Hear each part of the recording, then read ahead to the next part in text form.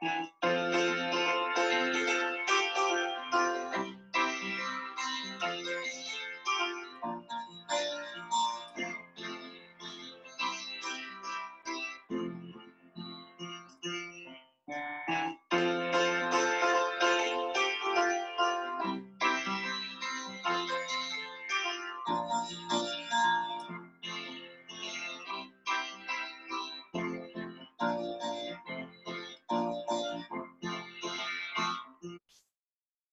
morning, Willow students and families. Today in my morning gathering, I'm going to share some music that was recorded by some of our middle school students. And what you guys just heard was an accompaniment from Bronwyn Raffian, who was playing the music for the intro. And I wonder if you guys recognize that tune. It was All God's Critters. Love that song.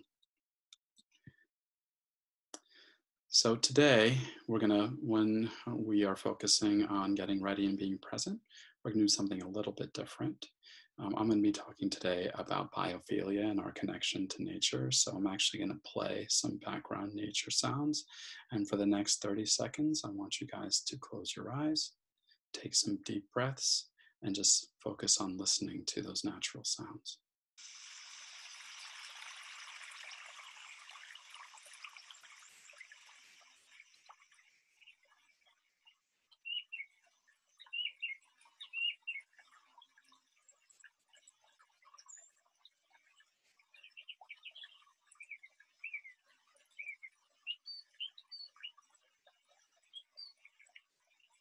Take one more deep breath.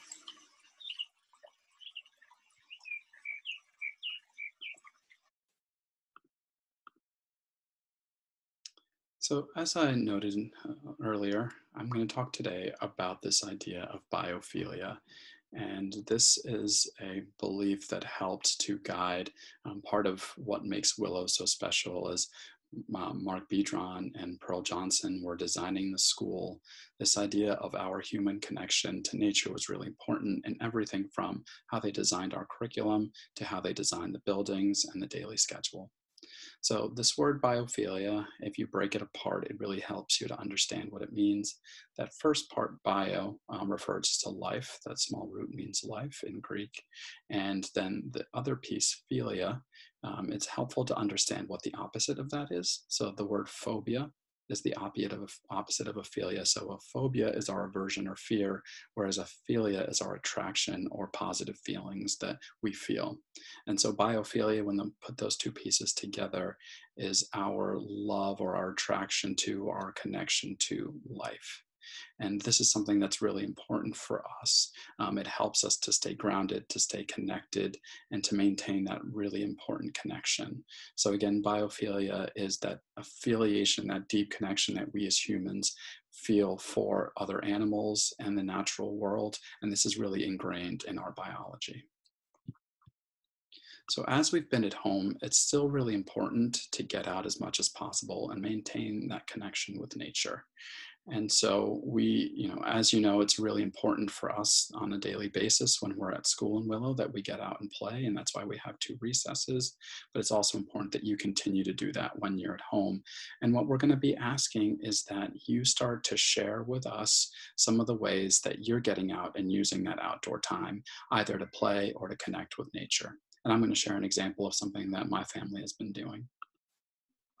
So as we've been a little bit more limited in being able to go to parks or to other natural areas, especially some natural and state parks as they've been closed because of social distancing, we've made it a daily occurrence that we go out for long walks in our neighborhood. And as we walk around our neighborhood, we've started to look at and try and identify something that's really special at this time of year. And those are flowering trees and shrubs that flower in the beginning of the spring. So this picture was actually taken in our front yard, and I hope that by the end of me presenting that you will get to or be able to identify what tree it was that Lucy and I were looking at in our front yard. So now we'll share some trees that you will likely see if you're out and about, either in your neighborhood or driving around in your car. These are some trees that, though they're not necessarily local or naturally occurring here, they are pretty frequently planted and easy to observe this time of year. So the first is the redbud, and this redbud has rosy pink flowers, and they appear in the early spring in April. It has reddish purple leaves that change to dark green and then to yellow in the fall. And as you can see from that picture of the full tree, it forms a spreading, graceful crown. Another tree that you will see flowering at this time of year is the magnolia, and there are a couple of different varieties of magnolias. One that you'll see that's pretty common is the saucer magnolia. This is a small, low-branched tree with large saucer-shaped flowers. That's where it gets its name, and they're very fragrant and bloom in the early spring. Their flowers are white but shaded with light to dark pink or purplish pink, and they have big, broad leaves that grow in after the trees bloom and smooth bark that is silvery gray. Another tree that you'll see blooming at this time of year is the dogwood. And the dogwood, as you can see there from the pictures, can be either pink or white. And they, again, bloom in the early spring, and their foliage, their leaves turns to a vibrant red-purple in the fall, and it grows glossy red fruits that attract birds, songbirds over the winter. This is the flowering crabapple, which you can see has some similarities to that red bud, but a different shape and different flowers that bloom. So these can be dark pink to red, and they actually last a really long time. This is one of the longer lasting of the blooming trees. Its foliage or its leaves are glossy maroon or purplish red in the spring, and then become dark green with red veins in the summer, and then ultimately turn a beautiful bronze color in the autumn. This is a very prominent tree. You'll see this tree pretty frequently, and often these are not naturally occurring or fruit-bearing trees. So this is actually a flowering pear tree, and this is one of the trees that blooms really early on and is covered with small 1.5 inch to 3 inch blossoms that grow in clusters. And again, this is a pretty common tree. This is something that a lot of cities or suburban subdivisions planted as they were planting trees to have something that grew quickly and also flowered. So keep your eye out for these flowering pear trees. And then here you'll see the cherry blossom. And there are a couple of different types of cherry blossoms, some that are fruit-bearing trees, so those are flowering cherry trees, but often we'll also see this variety. This is what you'll find down in DC, which is the Japanese flowering cherry. And this one doesn't actually grow edible fruits, though it does grow small red berries. And its blossoms can be white pink or dark pink. And it has a faint almond smell when it blooms in the spring. And this tree is known for having an oriental branching pattern, which you can see in that picture. It has glossy bark and dark green leaves.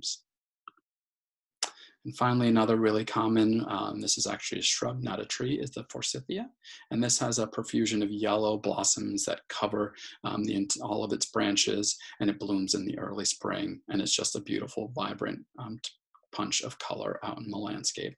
So as you are out and walking in parks or walking in your neighborhood, please keep an eye out for these different trees and see if you can identify some of the same ones that we've seen in our neighborhood. And as I said earlier, we're actually going to be sharing some music from our middle schoolers. So today, leading us in song will be Cameron and Velon Chin, who have recorded a song for us to sing with them, and it's the Garden Song.